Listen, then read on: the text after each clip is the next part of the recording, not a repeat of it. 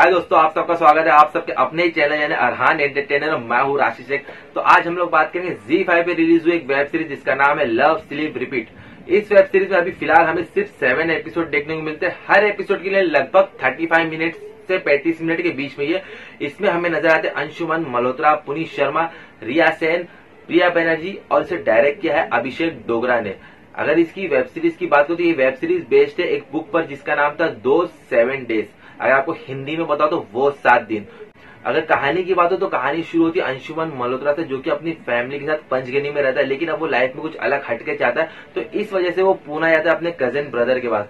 Cousin brother के पास जाने के बाद उसकी लाइफ में ऐसा क्या होता है उन 7 दिनों में, जिसकी वजह से वो पुणे से वापस पंचगनी आ जाता है। और पंचगनी आने के बाद उसके साथ क्या होता है ये सब कुछ जानने के लिए आपको ये वेब सीरीज देखनी पड़ेगी। अब बात करो तो ये वेब सीरीज मुझे कैसे लगी, तो मैं आपको सीधे शब्द में बताऊंगा तो ये वेब सीरीज मुझे एंटरटेनिंग लगी, अच्छी लगी, ठीक ठाक। कुछ ज्यादा बेस्ट भी नहीं बोल सकते ना ज्यादा खराब बोल सकते। ये एक देखने लायक वेब सीरीज है। इसकी वजह 3 है। पहली वजह इसकी लेंथ 31 और 35 मिनट्स के बीच है, तो इस वजह से आपको लेंथ का एहसास नहीं होता है। उसके अलावा जो डायरेक्शन है, डायरेक्शन भी अच्छा है, ठीक ठाक है, कहीं पे भी ओवर नहीं होता है। और थर्ड है अंशुमन मल्होत्रा का परफॉर्मेंस। उस लड़के ने बहुत ही अच्छा परफॉर्मेंस किया। हाँ, कहीं कहीं पे आपको ऐसा लगता है कि लड़का शाहरुख खान की कॉपी करने की कोशिश कर रहे हैं, लेकिन फिर भी मुझे ऐसा लगता है कि यार ये वेब सीरीज देखने लायक है। अब बात करते हैं स्टोरी की, तो स्टोरी काफी फर्स्ट सेकंड एपिसोड देखने के बाद आपको पता चल जाएगा एक्चुअली आगे हमें क्या बताने वाले।